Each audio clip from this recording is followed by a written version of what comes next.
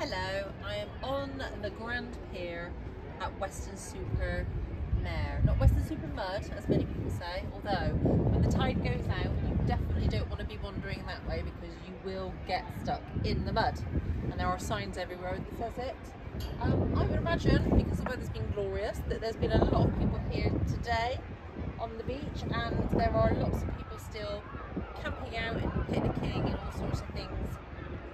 On the sand as well, so there's obviously people that are settling in for the evening, but I am off to the murder mystery night down at Tiffany's at the end of the pier, so I will catch you later.